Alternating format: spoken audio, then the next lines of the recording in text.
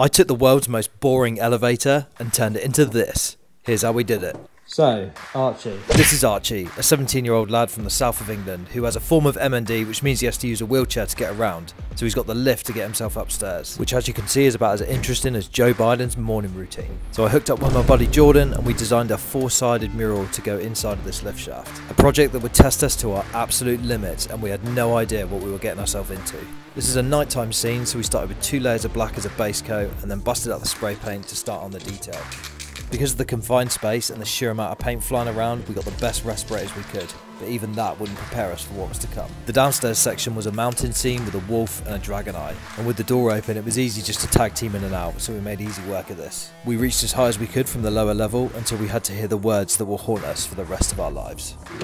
Lift going down. The really helpful thing about this lift is you could stop it halfway, so we didn't need any ladders or scaffolding to reach the higher levels, but with both of us in there and all the paint flying around, it was like a gas chamber in there. It almost got to the point where we couldn't see anything in front of us, and even the respirators started to fail after a while.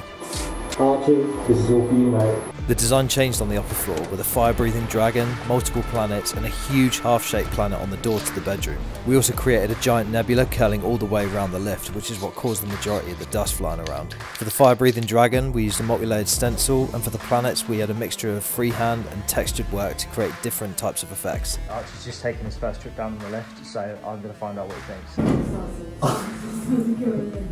That is awesome. This is sick. Didn't even notice it, did you? No, I didn't. What do you think? Absolutely amazing. What's your favourite part? Has to be either the dragon eye or the dragon at the top. Oh, that's awesome, man. I mean, thank you so much for coming. This mural was not without its challenges, and we made a huge mess in the process. But the end result is absolutely sick, and above all, we got to spend some time with an amazing family that are so deserving of an awesome piece of art like this. Oh, and I think I forgot to mention, it glows.